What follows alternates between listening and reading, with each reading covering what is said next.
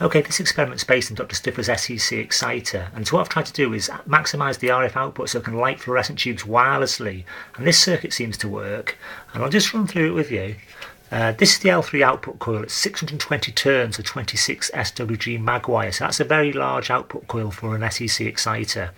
The L1 coil is not that critical. I can use various inductors there, and I'll show you that later in the video. This is an MPSA06 transistor. I found this part of the circuit critical. This is a 0.82 nanofarad capacitor. This is a 22 microhenry actual inductor, and these are just two red LEDs. This is a 1 meg resistor and your power supply. So, this part of the circuit here, it's an add-on.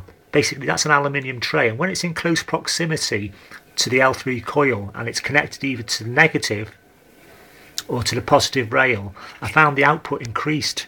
So you can add this part on, but it's not critical. So that's the circuit diagram.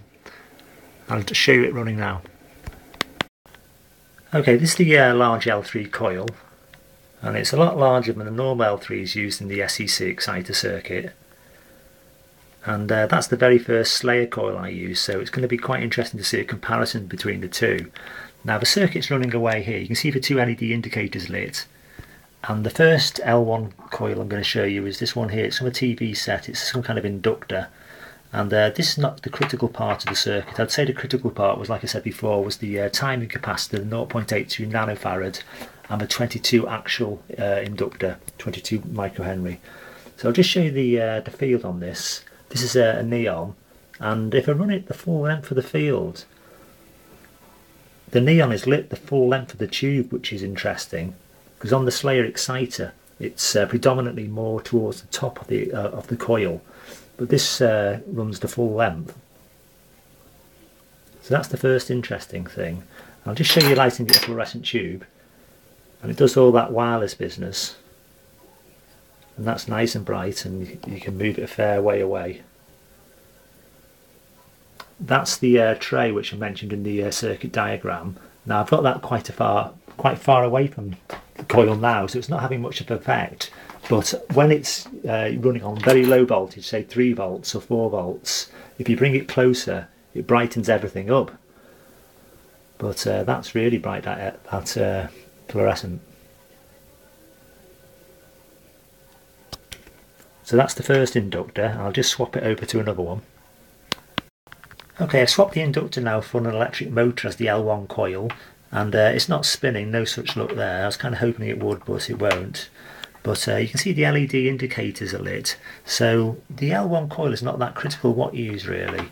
It's quite forgiving, and I'll just show you the field again. This is the flicker flame bulb, so that lights up nice. Fluorescent.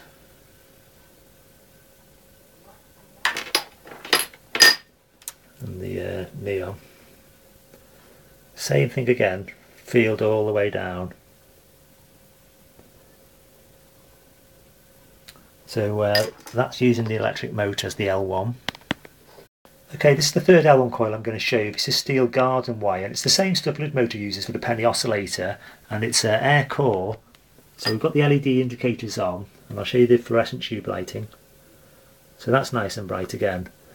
So I was just pleased to find that I could get the SEC exciter to work like a Slayer exciter with the large RF field. So I hope you find this interesting. Thanks for watching. One last thing, the circuit's drawing 47 milliamps at 16 volts there. Thanks for watching.